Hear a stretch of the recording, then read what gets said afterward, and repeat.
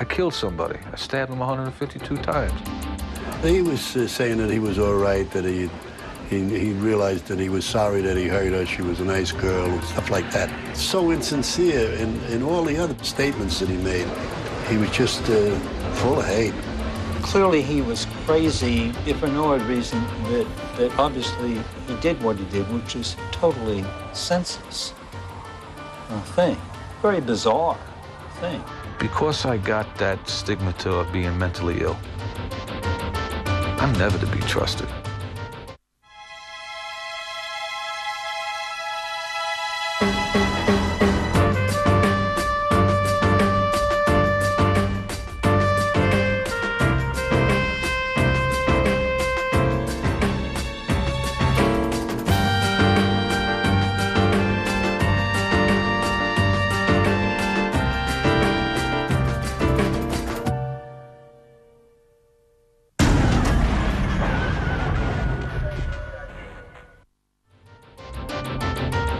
On March 6, 1969, a 19-year-old drifter named Hugh Kelly stabbed Dolores Anderson to death in one of the most gruesome and senseless murders in the history of Times Square.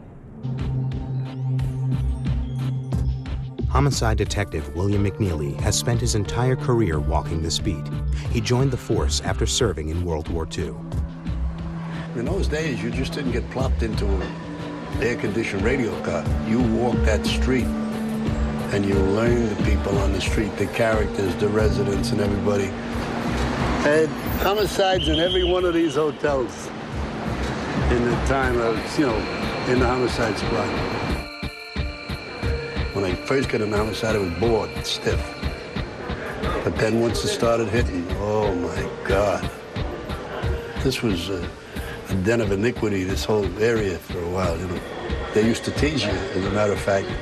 They'd say, hey, you doing night duty? Yeah. Better come down here. Why? Oh, a lot of blood, a lot of blood. If these buildings could talk, fantastic. This is the street where the hotel was, the place of occurrence. It was the Bel Air. Never did I believe that I would have a homicide like Dolores Anderson in that building.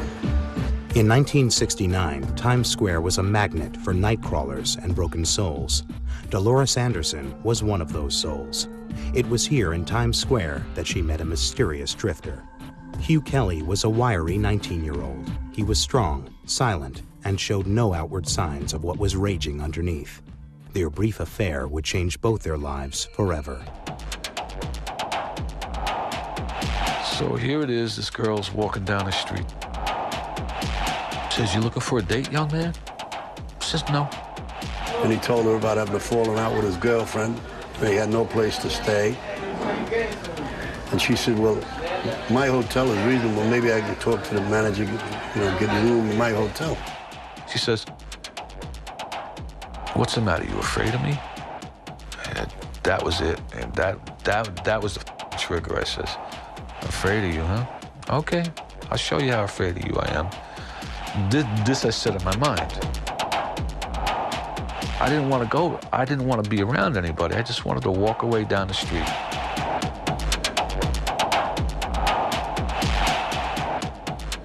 We went back to our hotel room, and we had sex. And that's when the homicide occurred. And he told me that she mentioned something to him about his old girlfriend being some kind of a bitch to treat him like that. And he got incensed, and he strangled her. Dolores Anderson, I'll never forget it. I'll never forget the name. How could I not? Yeah, of course. She says to me, Kelly, pass me the match over there. I said, okay. Well, she never lit that cigarette. He has described himself, his state of mind at the time, as both rageful and also detached. I heard her talking to me while I was doing it, but obviously that can't happen. Please stop, please stop. She couldn't have said something like that. It was impossible. I stabbed her 152 times. The eye is popped out. There are burn marks all over the body. And over here, you'll see the big patch that he cut out of her leg. That piece of flesh is laying in there, shriveled up. That's the piece of flesh from putting it on the stove. There had to have been blood all over the place. I didn't see any. The knife, I had it in my right hand. It just fell out of my hand, hit the floor, and vanished, disappeared. He had written on the wall over the bed, "Stop me or I will kill again." Ripping somebody's arm off at the elbow? Is that anger or what? And that's exactly what I did, my friend. This guy had periods where he was just mad at the world. Not only her or anybody else, mad at the world. That he harbored rage against women, I think, pretty much proven by what he did to that poor woman. That lady just happened to be the unfortunate in the wrong place at the wrong time. One time he knew what he was doing, and then the next thing he's out of it. Strange, right? Sick. Why would I do something like that? Did I know then? No, I didn't, but I know now. I didn't see anything wrong in what I did. I got back on my clothes. I left. Then I must have ran when I got out of the hotel, maybe about 50 blocks. Man, I could fly. And the day after I did that, what did I do? Sliced my arms with razor blades, swallowed the razor blades, tried to take an overdose of drugs. It was just too painful, man. How I ever got from there to right now is something that I can't understand at all. I don't think too many people can understand it themselves either. Today, at age 50, Hugh Kelly rides the New York City subway. He has spent more than 2/3 of his life behind bars or in a mental ward for committing a gruesome act of murder. His violent journey began at age 9 when he was shipped away to a mental hospital. Not too many people recover from the problems that I had, emotional problems that I had. When they label you childhood schizophrenic, you have a hopeless mental condition. From 59 until 1962, I was away as a child. Rockland Psychiatric Center, the children's unit. I'm 9 years old when I go to the hospital. I was put in with 12 and 13-year-old kids. That's like throwing meat to the sharks. They beat me up all the time, taking advantage of the weakest person. All I knew, I had to fight to survive. Fight. You know, I'd rather be away and fight with another kid than have to protect myself from getting beat from my father. Kelly's father was a heavy drinker. He would humiliate his little son by forcing him to stick by his side during all-night binges at neighborhood bars. Kelly's mother and sister would do nothing to protect him from his father. What happens during Christmas? My sister would be sitting on the couch. I'd be sitting right next to her. My dad comes into the house and, how's my favorite little girl? Or something to that effect. Gives her a Christmas present. Daddy, what about me? You want your present now? I said, yeah. Boom. Right off the couch onto the floor. I wished him dead so many times. Then when he finally died, that's when I went off the deep end because I felt that I had killed him by wishing him dead. Kelly's father died of alcoholism and liver failure. That was the turning point. And Dr. Richard Wiedenbacher has researched the roots of Kelly's violence. What he seemed to emphasize during the period I knew him was the loneliness and the degradation he experienced with his mother, grandmother, and sisters. They subjugated him, they humiliated him, they controlled him, they dominated him. He was rageful at what they did to him. My mother has to play father and mommy at the same time. She's never home, okay? My grandmother lives with us. She brought her emotional baggage into the house. Grandmother was angry. She had had her own problems, I think, too.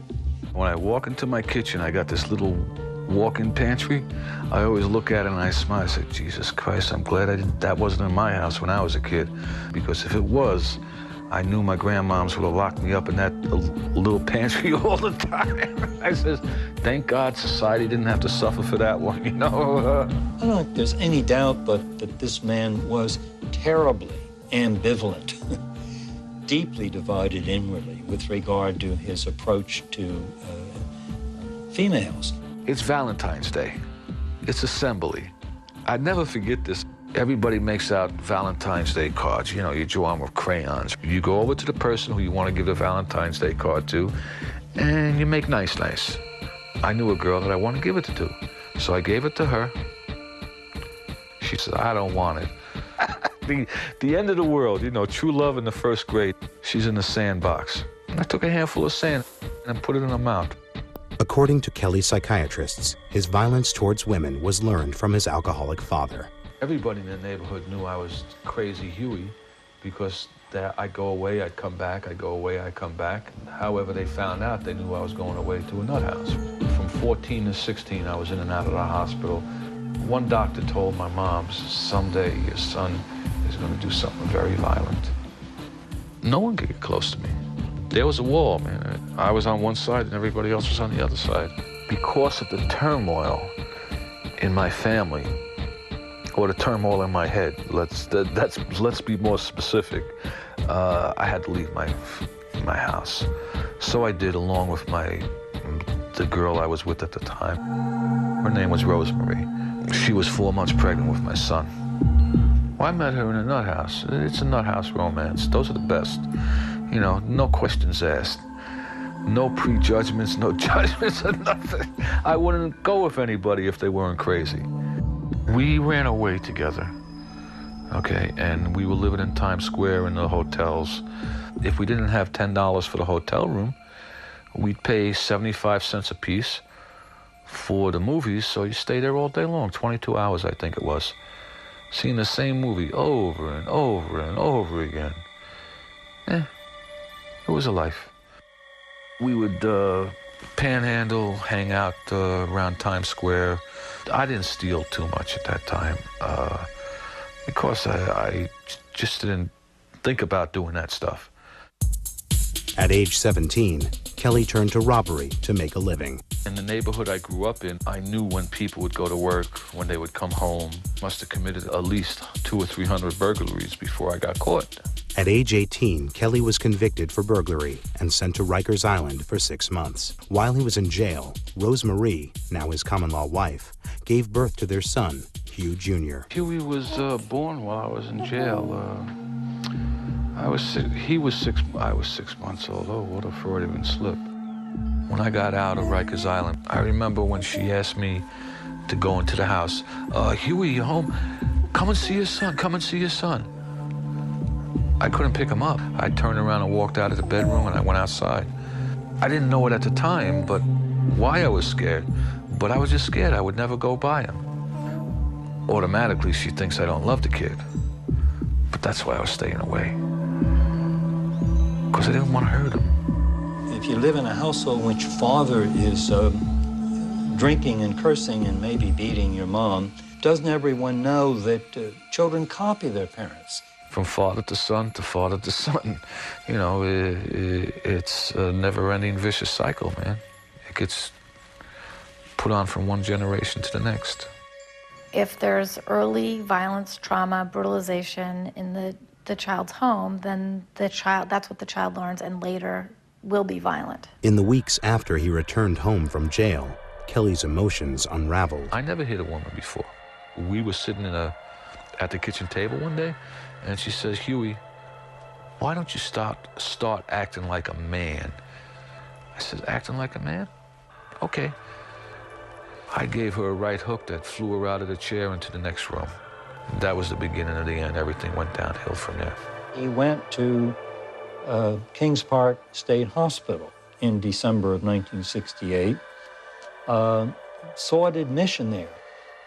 He pretty clearly had some vague feeling, at least, that a volcano was going to explode. I go to Kings Park. I saw 4 psychiatrists at one time. Well, Mr. Kelly, what seems to be your problem? How do you feel? I feel so dead inside, but I know something is in there. I'm trying to formulate something, but they can't understand. I'm trying to give them all the symbolism they can get. Instead, I didn't know I was going to kill somebody, but what I was painting the picture of in my own way was shit's going to hit the fan, and you guys are going to pay for it. According to Kelly, the doctors gave him antidepressants, but no further psychotherapy. Well, the only thing they did for 2 weeks was let me play ping pong all day long. What kind of shit is that? No one ever came to talk to me after that. Kelly panicked and escaped. So one day, someone opened up the door to let a visitor in. I tapped the guy on the shoulder. He turned around that way. I walked out the door. Kelly returned to Times Square to wander the streets at night. Lonely and full of fury, he kept hearing voices in his head, pleading for help. In less than 72 hours, he would commit a monstrous act of murder. Kelly heard voices in his head. He committed himself to a mental institution in Brooklyn, New York. The overworked staff couldn't see anything seriously wrong and let him slip away. Kelly was drawn back to the seedy streets of Times Square. He couldn't eat, he couldn't sleep. He didn't know if everyone was looking at him or if no one knew he even existed. So here it is, this girl's walking down the street the first night. I says, "You looking for a date, young man?" She says, "No." You know what she says? She says, "What's the matter? You afraid of me?" That was it. Afraid of you, huh? Okay, I'll show you how afraid of you I am. This I said in my mind. Dolores Anderson, pretty girl. She wasn't dumb. She graduated high school. She held a couple of good jobs, but she did start drinking when this thing culminated in her death. She wanted to get too close to me, and I didn't want anybody to get close to me. At the time that he started this orgy, they were having sex. And he told me that she mentioned something to him about his old girlfriend being some kind of a bitch. And he strangled her so hard that her right eye popped right out of her head. When we got there, it was hanging on her cheek. This woman makes a comment about his wife that's threatening. You know that girl Rosemary's no good. You should leave her and stay with me. He can't say that that's upsetting to him. And what happens is it comes out in this very primitive, concrete form in his expression of rage, which brutalizes her. Right in the middle of a conversation, she says to me, "Kelly, pass me the match over there." I said, "Okay." Well, she never lit that cigarette. Nobody deserves to die like that. It was horrific, horrific, the scene. Her face was disfigured, but she was covered with a bedspread. The maid thought the woman under the blanket was sleeping. She went to shake her, and her left forearm and hand fell out from under the blanket onto the floor.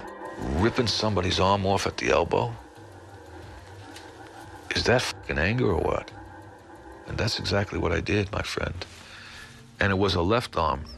My grandmother was left-handed, and that's the hand she always hit me with. Rage, violent, homicidal rage that, he just wanted to kill these women that dominated him, humiliated him, made him submit. I killed a lot of people that night.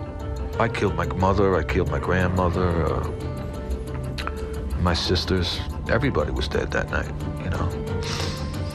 That woman at that time asking for the match triggered off the abuse and domination that he experienced between the 3 females that brought him up. I remember when I was a child, I was cleaning the hallway, okay, and my grandmother was overseeing it.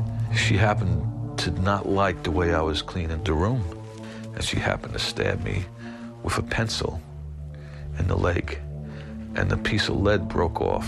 I still got that piece of lead in my leg, and I still see it. That's the same exact spot where I stabbed that woman.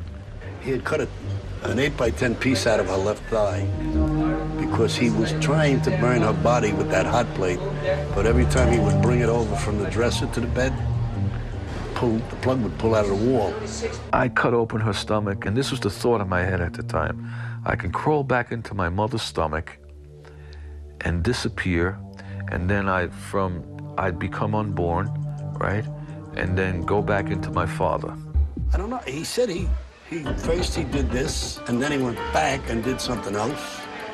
And then he hesitated, and then he went back and did something else. So, you know, it wasn't just zip, zip, zip, zip, zip. He had time to think about it. In my opinion, the reason why I am able to be out here today is because I could never forget that. But he remembered everything he did in that room, and he told us everything he did. It is kind of unusual. Strange, right? Sick shit. Why would I do something like that? Did I know then? No, I didn't, but I know now. He did act like we were going to give him a medal for what he did and telling us all how he did it and so on. So that's not a stable mind, I'm sure of that. Employees and residents of the hotel were questioned. In the end, a palm print led to Kelly's arrest. He had written on the wall over the bed, "Stop me or I will kill again." Or "Please stop me or I will kill again." The fingerprints were a little smudged, but that palm print came up beautiful. And we identified that with Kelly. A perfect James Cagney movie, right? I wind up in a church. I jump out of a window 200 feet high. I break my leg. I break my arm. My son's mother has my 6-month-old son in her arms, okay?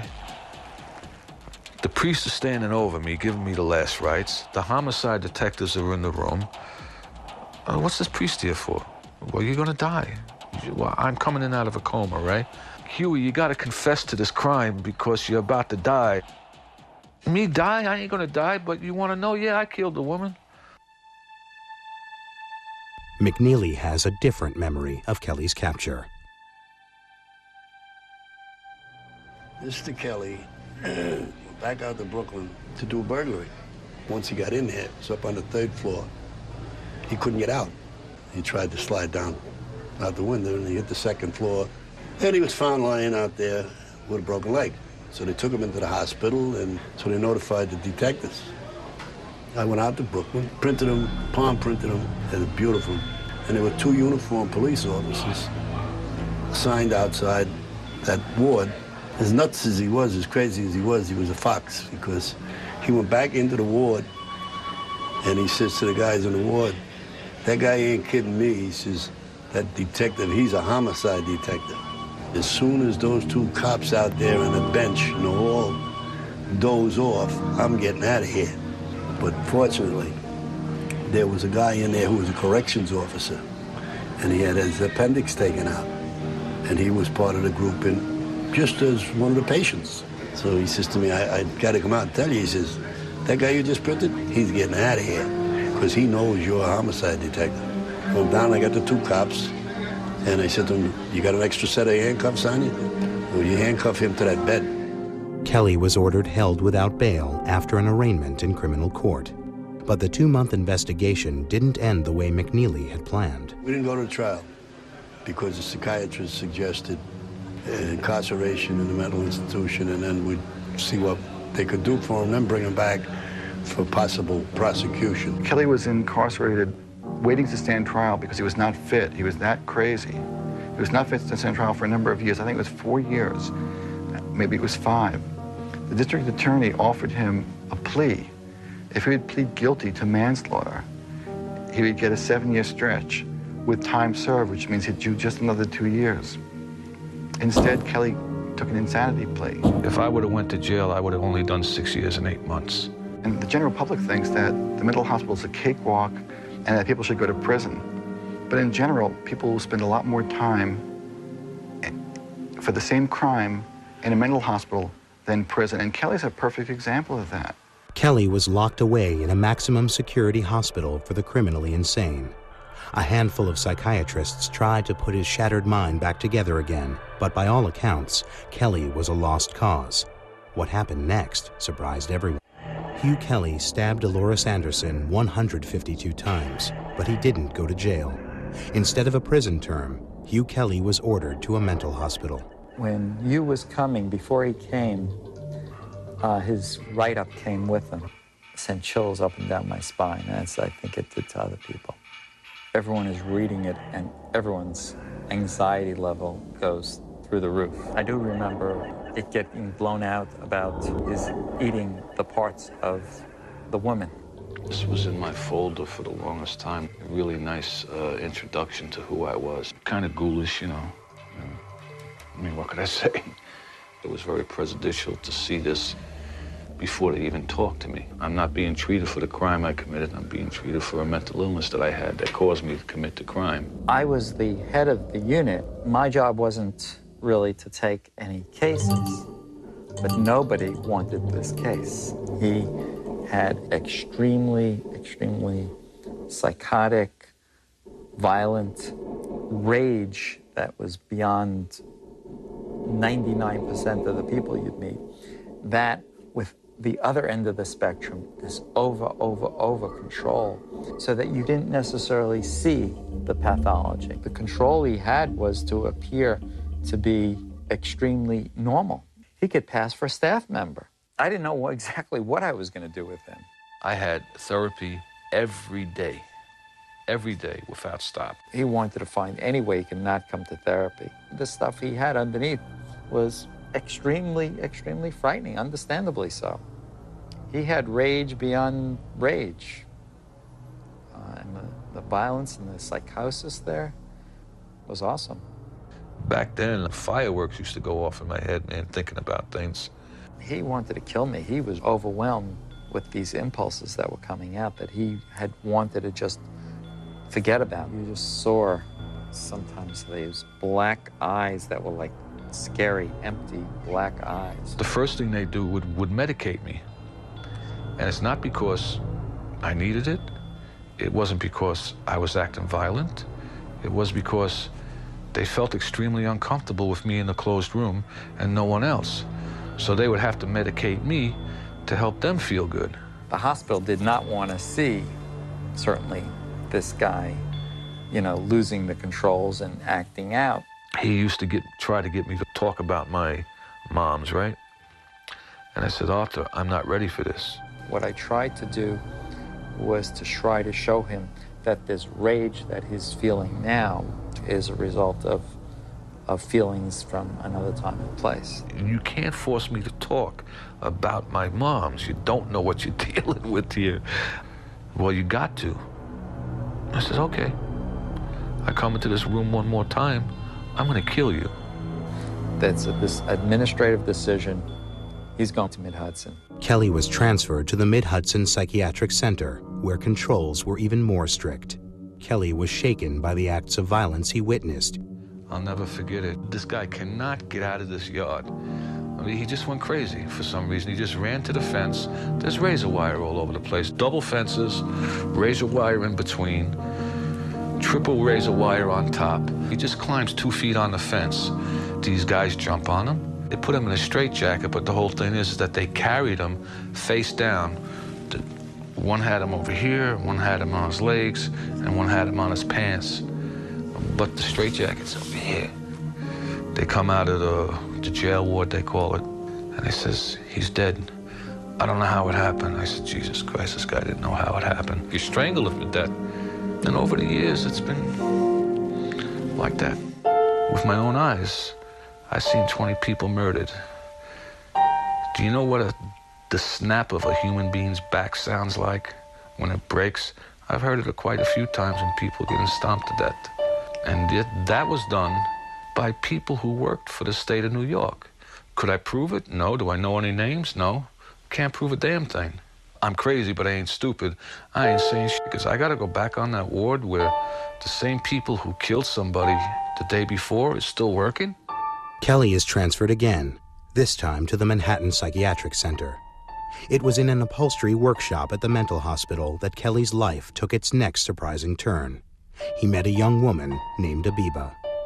She was so beautiful. I said, that's it, bolt of lightning, this is it. She seemed really spacey. but it's really sweet, almost unbelievable to think of her as committing a homicide. They had monthly or weekly dances? Yeah, I think monthly. Yeah, monthly, with the female patients. But Abiba would never dance with me. Why didn't you want to dance with me when I asked? You don't ask me. Oh, you lie like dog.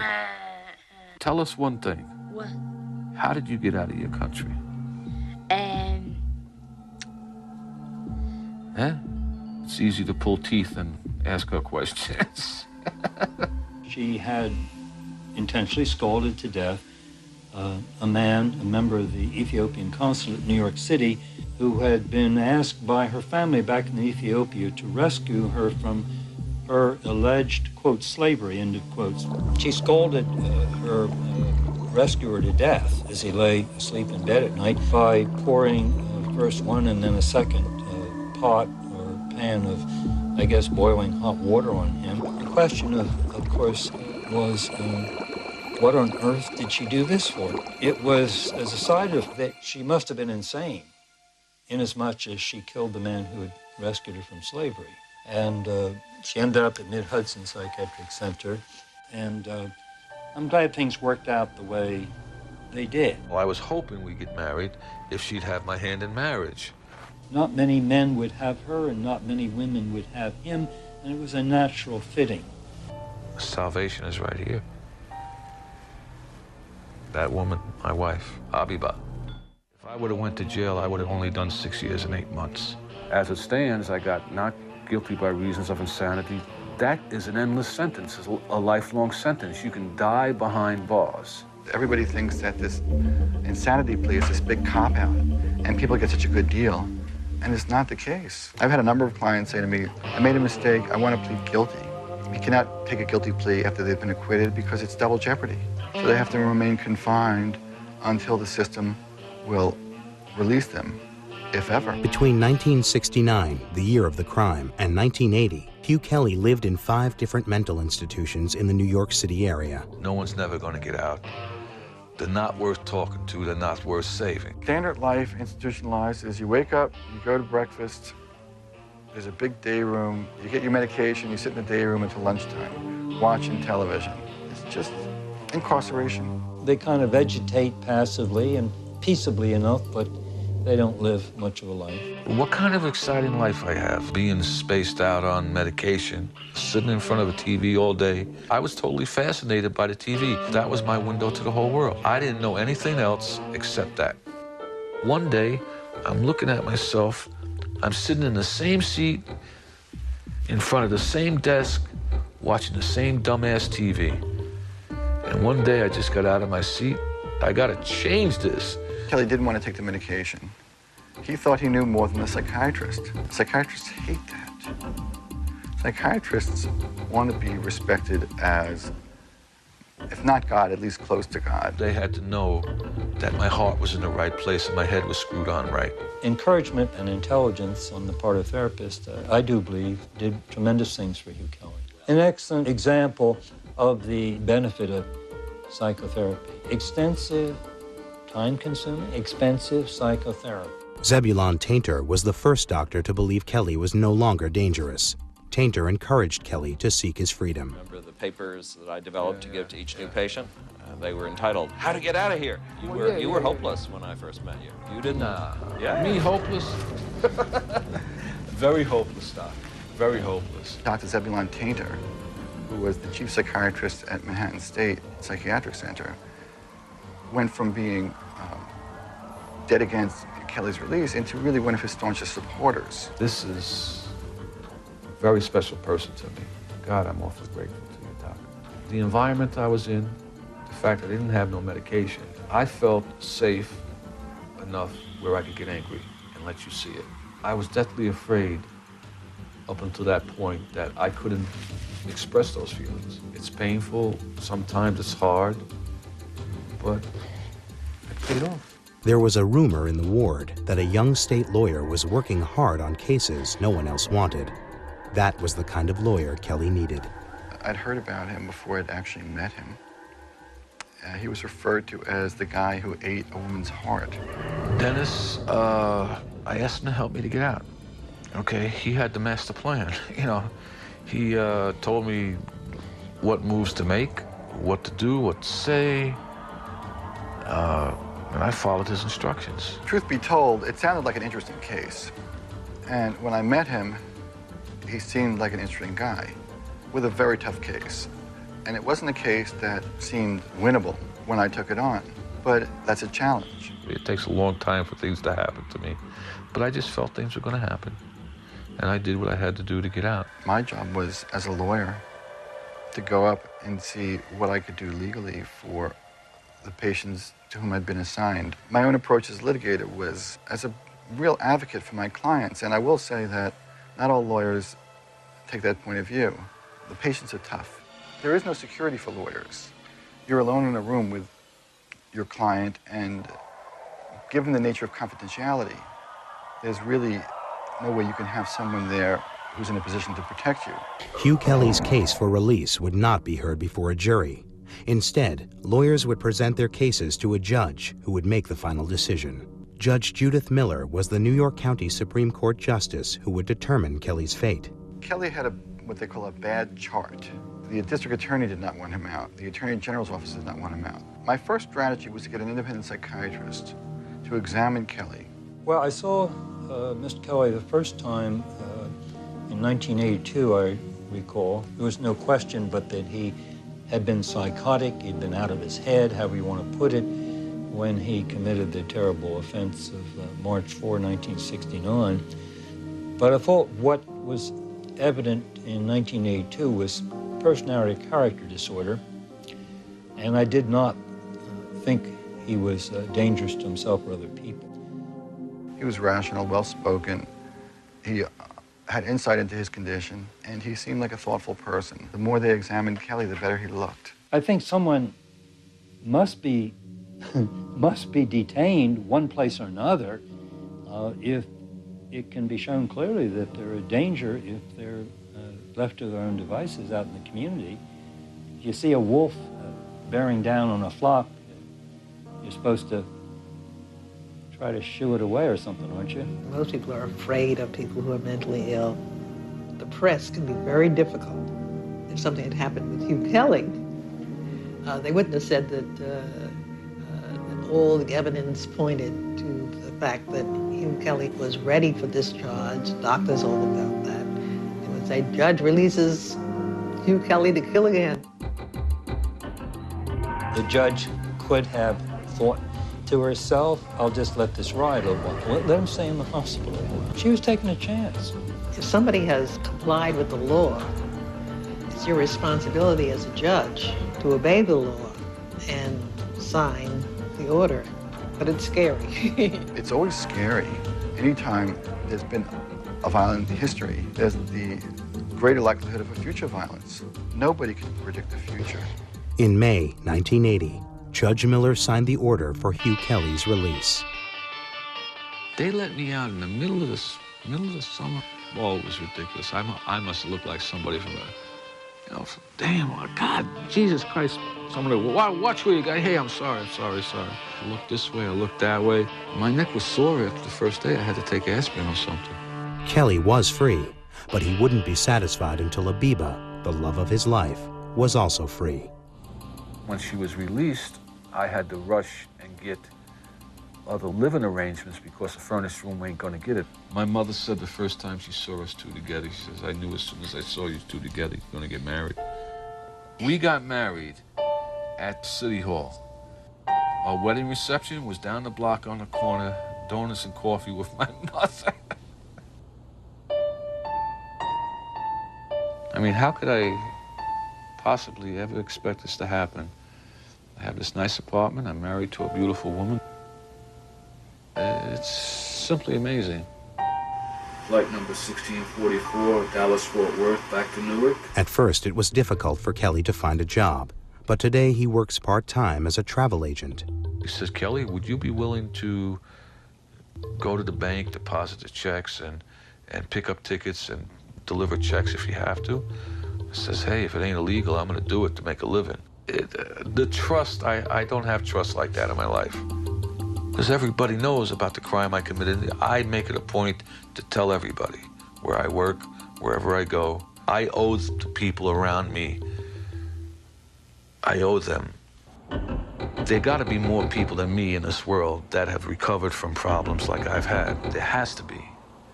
And I just want to tell the public that at times there is people who recover from a serious mental illness. Kelly says he's found a new way to explore his understanding of his tragic past. He takes pictures of homeless people. I come from where they're at. All of them are social misfits. There, for the grace of God, goes I. What they have to say, they don't use in words, just the way they look. You know how they feel. You can see. My name's Kelly. What's yours? Adrian, how you doing? You want a cigarette? The facial expressions are unbelievable.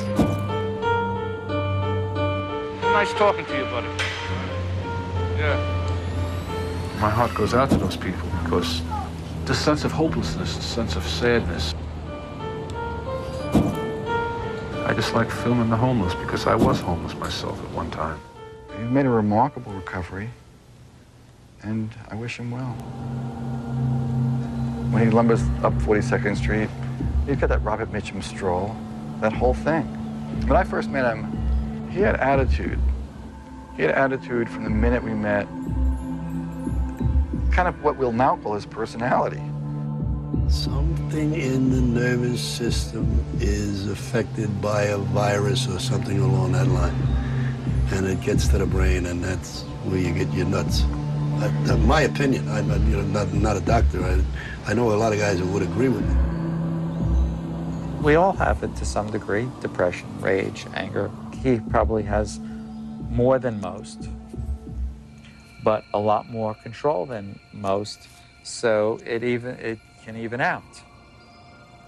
He has told me more than once in the past that he wanted to be viewed not as an oddball or the freak he was when he did the terrible thing he did, but rather as the person he is now. Kind of poignant. An old expression in the West Side, get the women and children off the street. I hope that they've rejuvenated him because he could go off any minute. It's easy to hate a man who's done a terrible crime. Kelly's a rare success. I mean, I have to say, he's not typical by any means of anybody. It must be very difficult for anyone who's been a victim of a crime. You can never replace a person who has gone on, and it's very, very hard to be forgiving under those circumstances. I was honest, and I wasn't lying about who I am. This is me. If you can't take it, hey, I can't help it.